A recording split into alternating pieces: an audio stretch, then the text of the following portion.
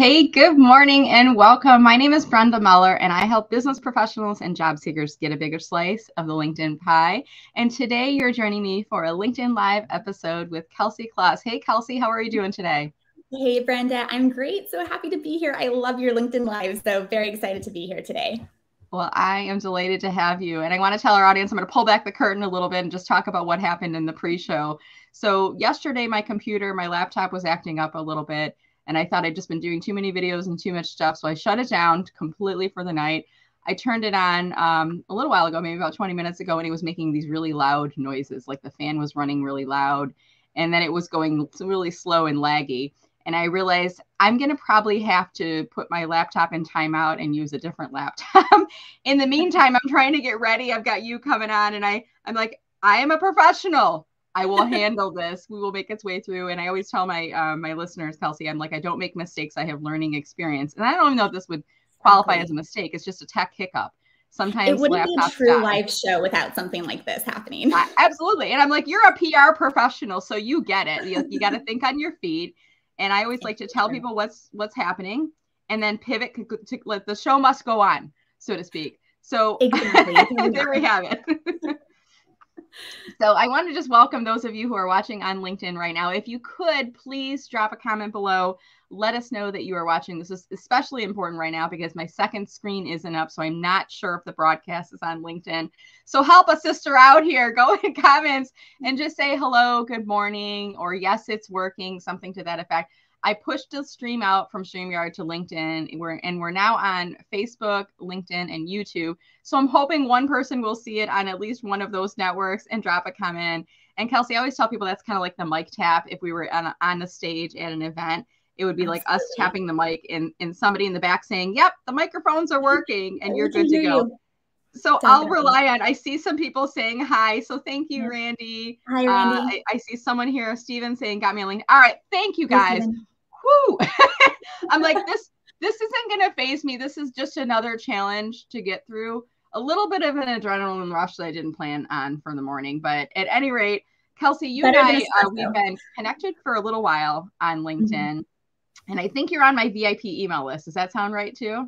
Yes, exactly. Okay. And you responded to my inquiry and I said, I'm relaunching my show. In the past, it was just LinkedIn Live, social media pie, and it was more of a general, really great speakers coming on. But this year, I decided to focus on individuals who help coaches, consultants, speakers, and authors. So I really got more niche focus in there. And I put some instructions out there and I said, hey, if you want to come in and join me, here's what you need to do. And I gave and they were pretty easy. I'm like, send me an email that says, pick me. And there was a couple other things I said, like follow my show. And there's a couple, and it was pretty simple to do, but you were like the one person who did it, you know, and you were so kind because you reached out to me at the point in time where I had started booking shows in January and I was doing every week on Tuesday. And I got to the point where I'm like, well, the summer is going to be coming up. I don't know what I want to do. I might want to take a hiatus for the summer. Yeah. I launched the podcast. I'm converting things over. And you reached out and I'm like, I don't know what I'm going to do yet, but could you just hang out for a little bit? And you're like, yes, that's fine. Absolutely. And then I think you reached out to me very politely and you checked in and I said, you know what? I think I'm going to do some shows in the summer. I'm going to do like every other week. And you're going to be like the first one that we're going to do. So I brought you on and here we are today. And we're going to be talking about 3 tips for securing high impact PR for your business. Now, Kelsey, for people who don't know you, could you take a few minutes and tell us a little bit about who you are, who you help, and what do you do? Absolutely. Well, thanks again, Brenda, for having me. Hi, everyone who's listening. I'm Kelsey, the CEO of Kloss Creatives. We are a PR and social media company, and we really specialize in elevating the voices of thought leaders as industry experts. My background is actually in journalism, and I was previously a magazine editor for different national publications. And what originally made me fall in love with journalism was that opportunity to tell a story that has never been told before and to educate an audience. So that's really the approach that we take with our PR and social media and what we've seen to be most effective. That's awesome. Well, I'm not even sure how we stumbled upon each other. If I found you or you found me, do you remember offhand? I don't remember. I think I just saw your amazing content on LinkedIn and I was like, this is very helpful. So I started following along and I thought, I'm just going to drop her a note and say hi. So I'm so glad that turned into this conversation today. And you're on the Pacific Coast, is that right? So I am, yes. So it's like, I mean, we're like here in Metro Detroit, it's like 9, 10 a.m. So you're at like 6, 10 a.m., which I feel even more bad. I'm like, I should have had my act together and been on this morning, except for the last. I'm like, Kelsey woke up at the crack of like probably 5 o'clock to start getting ready for this. And I just want to thank you so much. Best way to start the day. Yeah, well, we're glad. And I think you said you were an early riser anyway. So hopefully this is okay for you. Absolutely. Awesome. That's the thing about being on the West Coast. You kind of start a little earlier to catch everyone on the East Coast and then maybe that's a good point. Earlier. Yeah. Well, we're going to jump in here and we're going to be talking today about 3 tips for securing high impact PR for your business. One thing I didn't do in the pre-show is let you know I'm going to change our view. And sometimes when I do this, my guests are like, whoa, what just happened? And I need to readjust myself in the frame. So I'll let you know we're going to go tight now. It's kind of like in the TV newsroom, they zoom in on Katie Couric as she's talking to her guest, right? I'm not the Katie Couric, obviously. Katie was probably much more smooth when she had tech hiccups. But at any rate, Kelsey, you have some tips for us on securing high impact PR for your business. So what advice do you have for us? Definitely. I think that PR offers such an exciting opportunity for business owners. And I'll start by saying the tips that I'm going to share today, you don't need to go out and necessarily hire a PR company for. You can start by doing these on your own with the budget that you have, and they'll be actionable in that way. So let's start with my first tip. That's creating educational content. And what I mean by educational content is serviceable content that can really benefit an audience. I think when you're thinking about pitching to journalists, it's very easy to get into that mindset of, I need to sell my product, I need to sell my service, and really aim for that feature on my company or aim for my product to be featured in a list of similar products, which I know is intuitive, but just putting ourselves in the shoes of journalists, having been there myself, when a journalist is writing a story and they're on deadline, 90% of the time, they don't need products and they don't need services. They need expert sources. They need, experts to quote in their articles, usually about 2 to 3 per article. And that's really the biggest stressor is, am I going to source enough experts in time to meet this deadline? And then what can they contribute to this story? Are they going to be helpful for my audience? And even if a journalist is writing a more, let's say, product-based article, a lot of times they've been handed a list of affiliate stores from their publisher that they need to choose products from. And that's so that the publisher gets a cut of those sales, which makes perfect sense. It's just affiliate marketing, but they have no problem finding the products. But 90% of the pitches that they receive are very salesy. It's, hey, here's this product, here's this service. So I would encourage you to really lead with, here's how I can help a journalist complete their story. And that's by offering your expertise in your industry. A lot of times when we start working with clients who haven't worked with a PR company before, the big question is my expertise really worthy of national media attention? Like, do people really want to hear from me? And yes, they do. You are an expert in your industry, and we all have those niches that we specialize in. So it's a matter of tapping into that and determining, here's the valuable information I have to share. And when you reach out to a journalist or a publication to pitch your expertise, think about a few different ways you can frame it. Here are 3 to 5 topics I can talk about. Here are 3 to 5 things that might be of interest to your audience that I can share quotes on. Maybe add that you're great at quick turnaround quotes in case they need expert quotes within 24 hours. That's very helpful.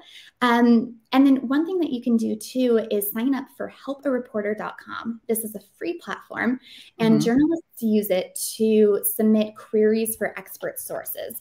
So there's all different industries and all different publications on helpareporter.com. As a journalist, I used this, quite liberally, and so did other journalists, especially when they were on a tight deadline. You'll see New York Times reporters there, HuffPost, Bustle. wide variety of publications. And they'll say, hey, I'm looking for an expert in this area, or I'm looking for a quote about this topic. And then what you're able to do is actually reach out to them directly and pitch them your expertise. And that's a great way to get your foot in the door and start establishing those relationships with journalists. Mm-hmm.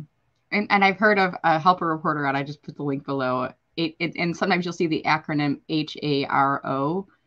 Yes. Is that HARO? I think that's helperreporterout.com. And I've seen it before, and I even have sometimes friends who will like send me a story. They'll be like, hey, they're looking for an expert on social media or marketing. And I'm thinking today, like, are they looking for any experts on what to do when your tech fails? Because I'm feeling like I'm in the secret.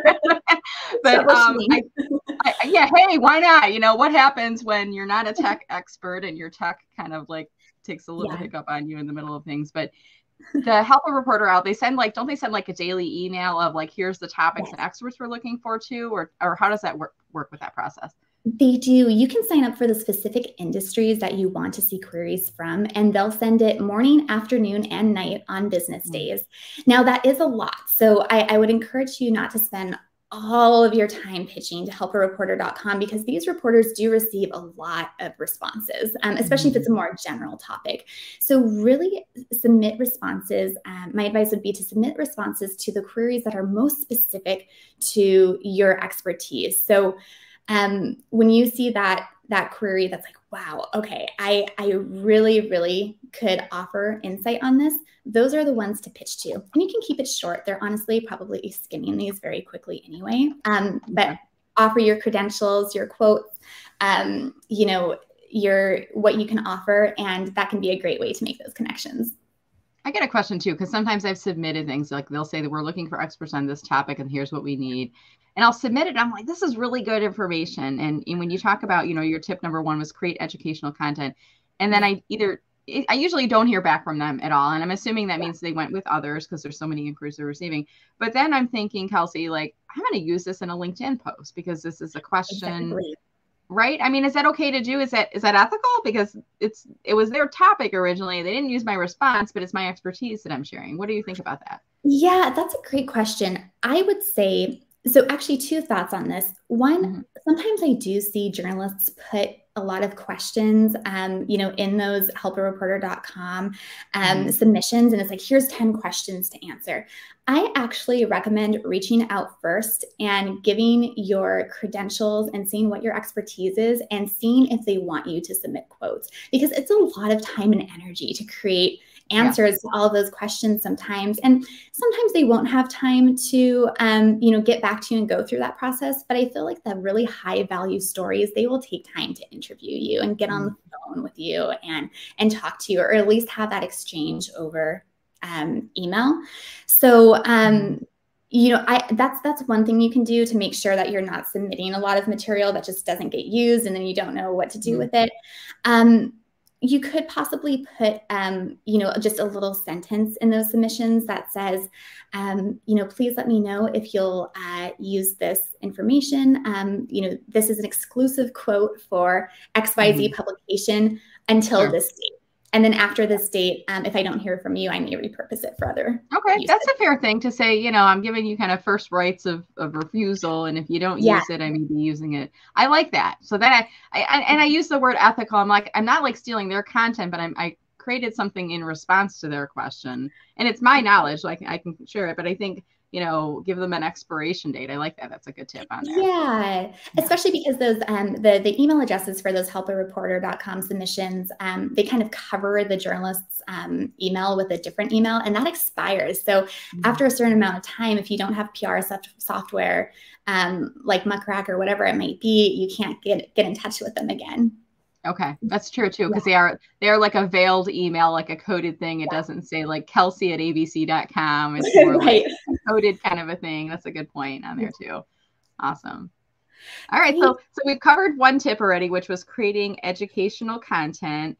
And we're going to keep on going. If you're just joining us here today, we're talking about 3 tips for securing high impact PR for your business. And I think these tips are things that could be any size business, from a solopreneur all the way up to Fortune 500. Is that fair to say? Absolutely. These are, tips that really apply to anyone who wants to earn that media coverage. And that actually leads me to my second tip, which is get clear on your credentials. And you can get clear on your credentials, whether you are, that individual entrepreneur or the CEO of a big company. But just as a little bit of background, when journalists are writing an article, what they're looking for is, how can I show my editor that I've really gotten good sources for this story? Mm-hmm. And the bigger the publication, the more, credible, the more credentials they'll be looking for. Now, credentials can come in the form of, licenses or other credentials like MD, CPA. We have a client who is a CCWS, which is a Certified Corporate Wellness Specialist. So if you have anything like that, make sure that you're including it in your title to show that you are an expert in your industry, because you are, and you've done the homework. You know this industry so well. But even if you don't have something like that, what you can do is talk about your accomplishments or who's trusted you. So let's say you're a speaker. Even if you don't have a license as a speaker, you can say, I'm a speaker who has been trusted by X, Y, and Z companies. Maybe you've spoken for corporate companies or other organizations. Or if you're an author, an author who has sold X number of books or written X number of books on this topic. Those are all little things that show how integrated you are in your industry and that you have the experience to back up your knowledge. I like that. And that kind of hit, and I want to say struck a nerve with me, but kind of resonated with me, because I'm no longer a corporate employee. And I sometimes see, even like boards will choose corporate employees to sit on their boards, like I'm going to use the chairman of, or the president of ABC, or the head of PepsiCo, or whatever. And Meller Marketing is, it's an amazing company, don't get me wrong, but I don't know that it has the worldwide notoriety that some of those organizations do. So you've just given me and perhaps our listeners and viewers some ideas too on how to credential yourself. Yes, I have an MBA. I have that. And I went through Toastmasters International, so I have some speaking certifications there. Amazing. I could say national speaker, because I've done some national speaking engagements, and I could reference some conferences or even some client names, it sounds like. Is that what you're saying? Yes, exactly. Because what they're looking for is who has trusted this individual. And if they see that these companies have trusted you, then they'll say, oh, okay, well, then I can trust this individual, or our audiences can trust this expert. So that's a great way to go. I like that. And using what you have, kind of do an inventory. Where have I spoken already? You could talk about some of the different media outlets or sites that you've appeared on. What about name dropping podcasts? If they're popular podcasts, could you say that you're a frequent podcast guest on shows such as X, Y, and Z? Is that helpful? Exactly. Showing where else you've been showcased as an expert is fantastic, especially if you're looking to get on other podcasts as a PR opportunity. Podcast hosts always want to see your previous experience. So just bringing that to the table. But even if it is for more traditional, print, digital publications, even broadcast, showing that you know how to speak and how to conduct an interview is great, because that's something that they're looking for too. Can this person give short, pithy quotes that I can add to an article or that I can excerpt? If someone goes on for a while or doesn't really know how to make information concise, it can be more difficult to extract their expertise for a piece. I love it. And even I want to just kind of, I pull the curtain back sometimes when we're doing these interviews and let the audience know. I'm more like, hey, if there's a tech thing that happens, I let people know. And I think sometimes there's things that happen behind the scenes and as we prepare for the show that may help other people as well. So when we first booked this and we were talking about the topic, and I said, why don't you do let's do 3 to 5 things, pick something. Don't just say tips for securing high impact PR for your business. Cause I feel like sometimes the conversations meander, and if we can get 3 solid points in there. So you came up with the 3 tips, and in the pre-show, I went through my flow, how the show will go. And you said, okay, so, and I said, I'll introduce you and I'll give you a wide open question. So what tips do you have for us? And then you had asked, do I pause in between to allow you for Q&A? And I can tell, you're a great interview guest, because you get that this is not just a one way, how much mic time can Kelsey get today? It's more, we want this to feel conversational. We want this to feel natural. But I think also having the conversation go from you to me, it creates a little bit of white space because then people can process, you know, what she just said. So Kelsey already gave us one tip, create educational content. She gave us another tip, getting clear on your credentials. And I'm even like right now, I'm kind of repeating it back. And I think it helps to reinforce the point. But I think that's a really good point. The reporters want somebody who understands. It's almost like the flow of the interview. Like it's got to have a little bit of me, a little bit of you. You have to pick up on the cues. Is that fair to say? It's absolutely fair. And the journalist has very likely already written out a series of questions to ask their expert. So sometimes what can happen is they ask that first question and then the answer goes on for so long that they feel like they can't jump in or they can't finish their questions. And to be a great interview guest, you want to give concise answers to your point so that they can then, you know, ask their next question. And it does have that back and forth and it's a conversation. So absolutely, you hit the nail on the head. Yeah. And I mentioned Toastmasters earlier. I'm going to cue back to that again, because there's something we do in Toastmasters. They're called table topics, which is someone will ask a question and you have to give a response of 1 to 2 minutes. And there's a timer that holds up lights so you can see how long you've been speaking. But you learn to understand, like, what does a minute feel like? Because your goal is to speak to at least 1 minute, but no longer than 2. And I think it's the same thing in an interview, right? You should strive to speak for a small amount of time and then almost like volley it over to the other person, would you say? Exactly. Absolutely. And it's easy to talk for a while if you're nervous or you just have a lot to say on the topic. So I completely understand that. But you know, the more you do interviews, the more naturally that comes as well. Good. Oh, awesome. So tip number 2 again was getting clear on your credentials. And I'm seeing, like, I could see, and I want our audience, as you're watching in right now, whether you're watching in live or playback, give us some examples of credentials. This is probably prompting some ideas for you. You know, Kelsey was talking about certifications. Sometimes it's the acronyms, the MBA, the CPA. Other times it might be the types of organizations. So you might name drop some of the large organizations that you've worked with, or other credentials like that. But I want to invite our audience, drop in comments. Let's give each other ideas. Let's do a little bit of brainstorming as we go along. And I'll turn the floor back over to you again, Kelsey. Yeah, so the third tip is finding your news hook. So just going back to journalism 101 here, when journalists are writing what's called a nut graph, that is the paragraph that is really the heart of the story. It answers the questions who, what, when, where, why, and how.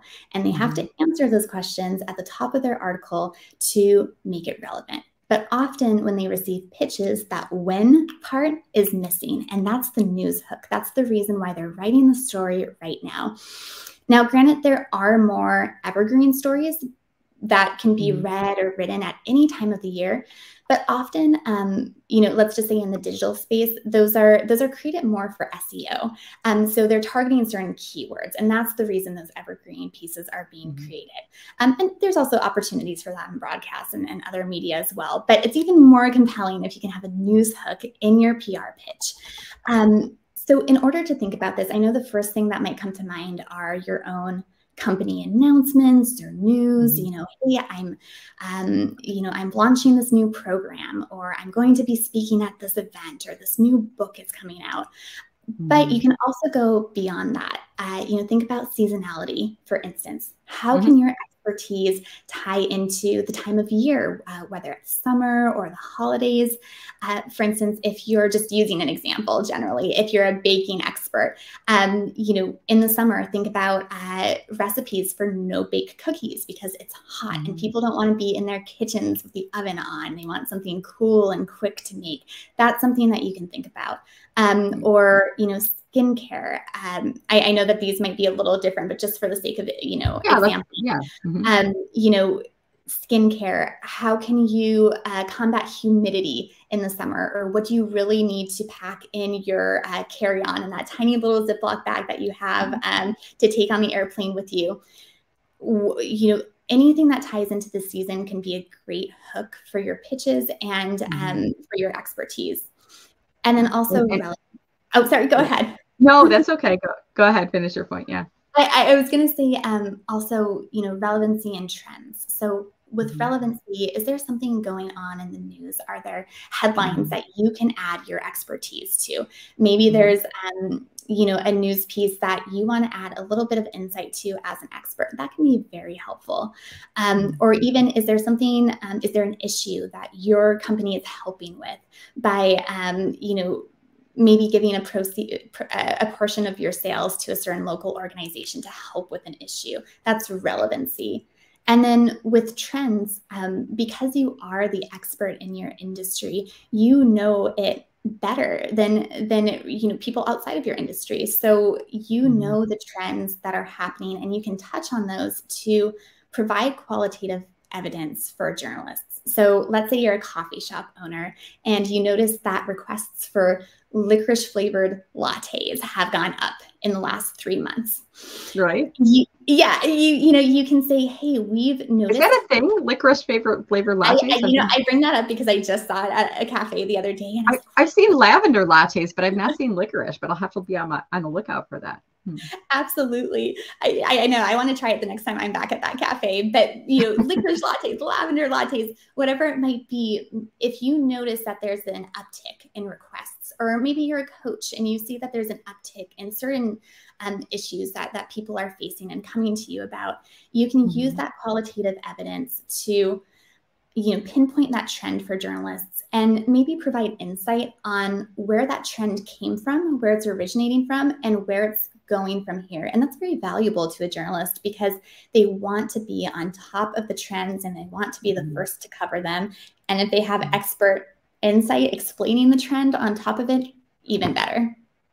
I love it. So I want to go back to a previous point, and then I want to come back to this with something. Yeah. So earlier when you were talking about baked goods, all of my listeners and viewers that know me know that I love pie. And they're like, is she going to talk about pie? Of course I'm going to say something about pie because pie is like my thing. I was like, anytime people talk about, and I was thinking I have like a little mini pie that somebody got me from Etsy, but I don't think it's behind me right now. I'll have to find it later. But the other thing you were talking about is like finding something on trend. And I mean, sometimes we're using sites like Help a Reporter Out to respond to a specific inquiry. Other times we're pitching reporters on an idea of trends. Yeah. And one thing that you were just referencing about, the lavender latte and the licorice lattes and things like that. So within our community, if you're a coach, consultant, speaker, or author, you talk to people, you talk to other coaches, you talk to other speakers, that type of thing. And I was on a roundtable recently with Laura Khalil. I'll give her a shout out and I'll tag her in comments. She does this really great monthly roundtable where we come together, and it's really, she's facilitating the discussion, but it's a discussion with all of us. It's not just Laura talking. And she was talking like, what trends are we experiencing? What things are happening? And she mentioned she's noticing that some of her clients, and I think it might be due to the economy. We're not quite sure what's happening. We're not quite sure what's coming next. Is it a recession? Is it not a recession? Are we on the brink of a recession? Are we not? Like, are we just going to push through? Are we done with the pandemic? Are we not?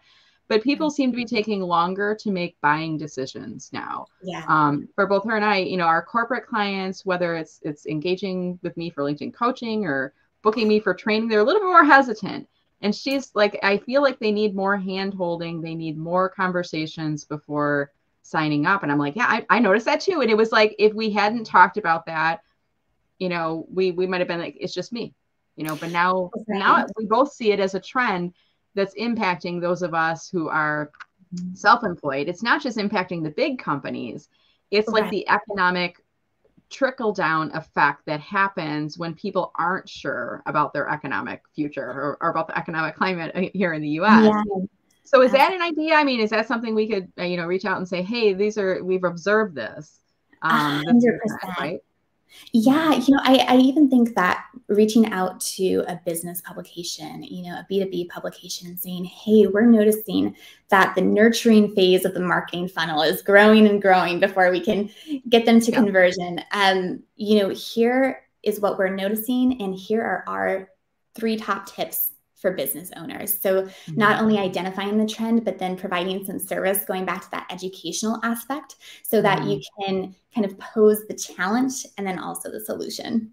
I like that. And it creates a really nice story for the reporter if they choose to pick it up. If not, I've got a blog or I've got a video or I've got a conversation with Laura that I can do on my podcast amongst the same thing. And I love, like, here's the problem and here's the solution. I like that. 100%.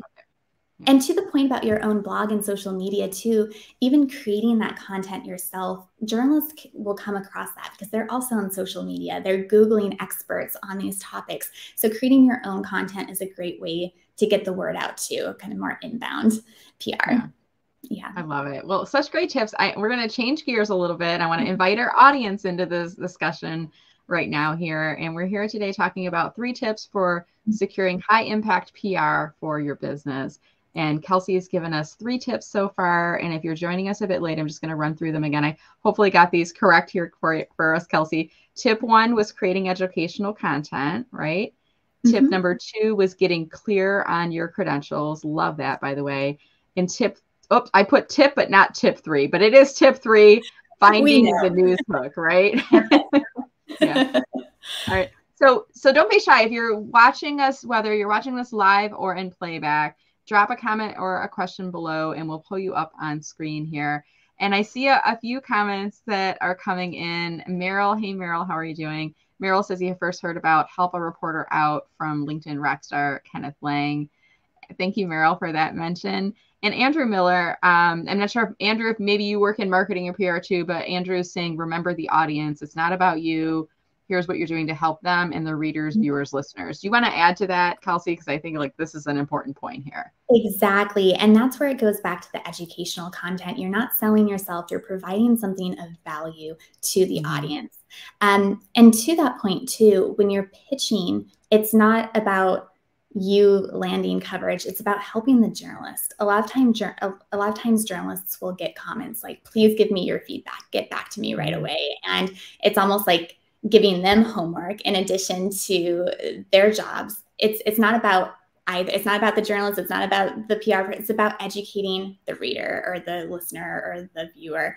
And as long as you keep that as your North Star, you'll have successful content. And I feel like people trip up over that because when you hear like, I want to get, high impact PR from a business. I want to be on the front page of XYZ publication or this website because it will drive more sales for me. So they tend to back into their pitch. And going back to your earlier point, we have a new product, we have a new service, and this is why it's newsworthy. I remember back in my corporate days when people do that all the time. And I'd be like, okay, it's newsworthy for you. Like we care about it here because it's a big deal because you just launched a product.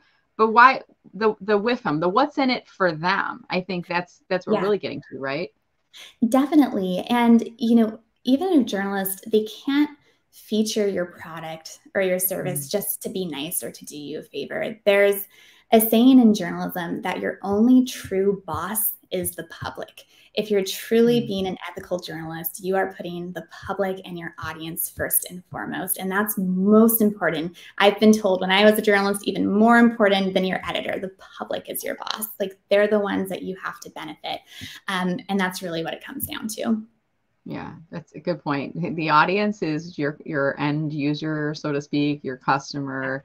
And I like the term with them, but I think redirecting everything back to what's the value for them. And I think if you use that as an approach, you'll probably, I would think, be more successful in your pitches to work with the media. Is that fair to say, Kelsey? Exactly. And even, when you do position yourself as an expert, that audience trusts you more. And that's what's going to lead to sales anyhow. So it's just part of that funnel and you'll get to the sales point. But first you do need to be that trusted expert. I'm trying to toggle back and forth. Finally got my second screen up over here and I can kind of see what's happening in the audience over there. But it's a little bit when you're hosting these events, there's multiple audiences. And even like when you think about PR has multiple audiences too. It's ultimately about the end user, the reader, the consumer, right? And what's relevant for them. But then you're also pitching it to the reporter, right? And then the reporter has to, run it up the flagpole to their editor and get the approval for it. So you have to be thinking of different audiences there. Similarly, on a LinkedIn Live, I've got Kelsey, who's my VIP guest for today. I've got my live audience that's watching with us like we're live right now. We've got our playback audience, and then later on we'll have a podcast audience as well. So I've even tried to change up some of the things that I'm doing. So when I'm demonstrating things on screen, I'm describing them, because if you're listening, you can't see that I'm indicating things like, and even little things like, I don't know if those of you who watch my show regularly can tell, like my video quality is not quite as crisp because I'm on a different laptop for today. So there's little nuances that go along with that. So David Ball from joining us from Texas. Hey, David, how are you? Nice to see you. David says, he has a question. He says, just because I have expertise doesn't mean the journalists will use me. That's a really good point. So Kelsey, what are your thoughts on, how do you build trust with them first? What are your thoughts for David there? Right. So going back to your credentials and what experience and expertise you do have, who's trusted you, what are your accomplishments? Just to use an example, if you're a content marketer, you've driven X, dollars in revenue for a company, show them your accomplishments. And it's okay if you don't get accepted upon your first pitch. Nurture that relationship anyway. If you want, maybe add the journalist on LinkedIn, stay in touch with them, comment on their posts, build that organic relationship so that they know you're there when the opportunity comes up. Because I think that there's this idea that journalists get approached with pitches and then they decide to write a story. But usually what happens is they're going to Monday pitch meetings with their team, they're pitching ideas that get approved, and then they have their list of ideas and they're just matching experts to them. So if you're there supporting them and building that relationship with them, interacting with their content, maybe dropping a note when you like their article, if they, write about a topic that you're an expert in, build that relationship in the meantime so that when a piece comes along that they do need an expert for, that you're the perfect fit for, they think of you top of mind. That's a great tip. And I'm curious, Kelsey, what your thoughts are on which social media platform is best to connect and engage with reporters or with media outlets. I used to find it was more Twitter. And Twitter's a little bit of a mess, so to speak, right now over there. And some people are leaving Twitter.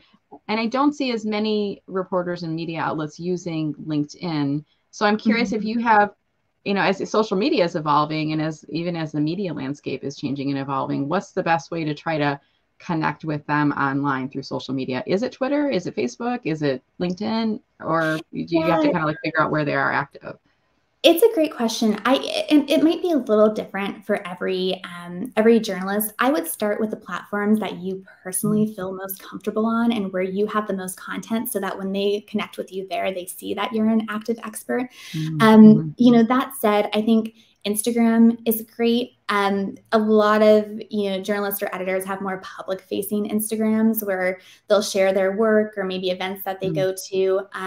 When I was working for magazines, different PR contacts would follow me on Instagram and kind of cheer on little different moments in my life. And that was just a nice way to connect as well. But, if LinkedIn is where you are most active, then that's perfectly fine too. I've connected with journalists on LinkedIn, and sometimes it's much easier to kind of have that connection than just another email in their inbox, because they see your profile, they see your picture, they see your background, and it's just, if you create a lot of content, they see your expertise. So it's just one more touch point. And if they're active there and you're active there, then it's a great place to meet. I like that. And I think you can be a fan of them and show your support and build up social media karma and build up familiarity. Going back to that point, David, of how do you build trust can be an important thing. Related to this, I see another question. This is from Wendy. Hey, Wendy, thanks for watching today.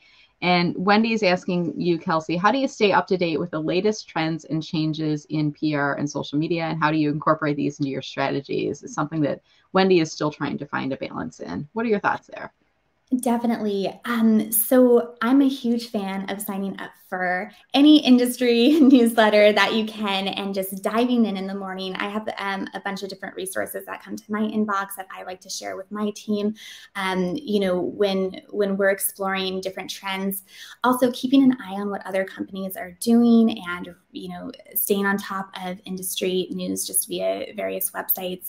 For instance, there's some changes in Instagram right now where hashtags are going more towards keywords, and that's something to keep an eye on. But, I think that at the core of it, there will be trends in social media algorithms. There will be trends in PR, but when it comes to PR, the most important thing is just to have a genuinely good story and genuinely good expertise, because no matter what the trends are, that's the only thing that journalists are going to be looking for at the end of the day is a great source for their story to educate their audience. So as long as you stick to that, I don't think that you have to worry as much about the shifting landscapes, in PR. There might be a few things that you want to think about. For instance, there's traditional broadcast opportunities, and then there's also the shift to, collaborating with YouTube influencers, which is kind of like a new form of broadcast opportunity. So it's good to keep an eye out for those things so that you know which opportunities to go after. But the pitching is still the same. You're still bringing a great story to the table and great expertise to the table. I like that. And I know you mentioned industry newsletters. Are there any within the PR category? Like I remember back in my day when I worked in marketing and in corporate, there was like Ad Age and American Marketing Association and things like that. In the PR world, are there PR publications or newsletters that you would recommend? Yeah, a lot of the newsletters that I subscribe to are kind of more marketing in general. So I can see the big picture, because a lot of times PR is one pillar, but then it's combined with social media and maybe your paid ad strategy. So I always like to look at the whole ecosystem. I really like Marketing Brew. That's a good one. Marketing Brew. Oh, that's right. That's with they have like the Morning Brew, and then they've got the Marketing Brew and the Tech Brew. They've got like the different iterations. I'm going to give a shout out to them in the comments here, because I think that is a good one. Yeah, they have great info, and they really look at the industry as a whole, which I like. I learn a lot about different areas of marketing, and our whole team has really found that to be a good one. Sometimes they'll ping over articles that they see in there, and I'll do the same, and it's always really insightful. Okay, I'm trying to find it. I think maybe Morning Brew has a page on LinkedIn, and if anyone else can find it and drop it into comments, feel free. But I'm seeing Morning Brew, but I don't think Marketing Brew has its own page. So you'll have to go up to Morning Brew, go to their website, and then you can come back down into Marketing Brew on there. But that's a great resource. I do like that one as a tip on here. So I'm going to start to wrap us up here for today. But as we do so, Kelsey, I'm going to pull up your LinkedIn URL up on screen. And I'm also going to share your profile here. Give me just a second. So there's your URL. I'm sharing that on screen. And then I'm also going to share your profile. So for those folks that visit, they can see which profile we're referring to here. And here we go. Kelsey Kloss on LinkedIn. There she is. And Kelsey, are you open to connecting with folks that are either listening to the show live or in playback later? Absolutely. Please connect. I would love to chat with you more, even if it's just brainstorming and talking about your business and what your goals are right now. These things are fun to chat about and to brainstorm together. So let's definitely connect. All right. And I see, Kelsey, because you have the hashtags on your profile, that means that you have turned on creator mode. So I'm going to let people know if they're watching, listening, they're coming to your profile. The blue button is going to say follow. That's going to be the default button on Kelsey's profile. If you want to connect with Kelsey, you can, but you've got to go under the more button, or if you're coming through on the mobile app, it might be 3 dots. And then underneath that, when you click on the more or the 3 dots, you'll see a menu, one of which will either say personalized invite or connect. It'll be either one or the other. Choose that. And then you'll get an option to add a note and just mention that you saw her. Just say, hey, I saw you on the interview with Brenda Meller, like name drop me in there, because Kelsey and I don't do a lot of these interviews together. This is like the first time we've done one, but then she'll know like where you came from. Would that be helpful for you, Kelsey, too, knowing where they came from? That would be great. Yeah, absolutely. All right, awesome. And then as we are winding down our conversation, I also want to pull up your website up on screen for folks that might be interested in visiting your website. And while I do that, can you tell us a little bit about what are the products and services that you offer? If people are interested in doing business with you, like, let us know. What do you do? Definitely. So Kloss Creatives focuses on PR and social media and also content marketing.